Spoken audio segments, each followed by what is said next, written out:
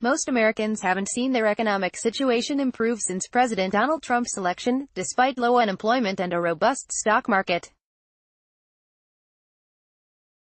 Just 38% say their personal financial situation has improved since Republicans took control of the White House and the U.S.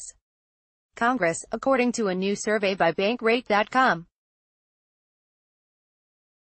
They were outnumbered by the 45% who say their finances are about the same since the 2016 election, while 17% of Americans say they are worse off than before.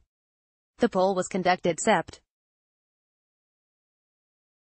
25 to 30 by research firm SSRS, using a national sample of 1,001 people, and its findings were similar to another recent survey by investment advising company Stash, which found 44% of Americans said their financial situation was unchanged and 20% were worse off. A staggering 78% of Americans earning less than $30,000 a year say their financial situation has not improved under GOP governance, while 27% say their situation had gotten worse.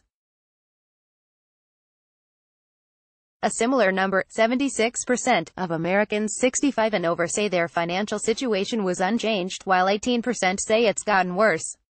67% of women say the Trump economy has not helped them, compared to 56% of men, and 19% of women say their financial situation had gotten worse, while 15% of men agreed.